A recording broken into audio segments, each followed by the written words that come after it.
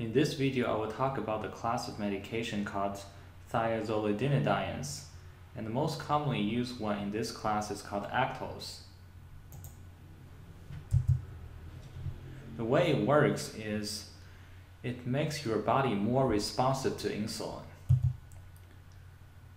They reduce A1C by about 1 point, and those medications are inexpensive and they do not cause hypoglycemia by itself.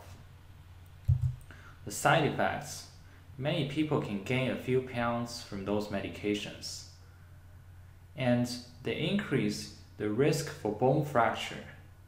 So if you are a woman after menopause, I would not recommend this medication because you are at higher risk of getting a bone fracture.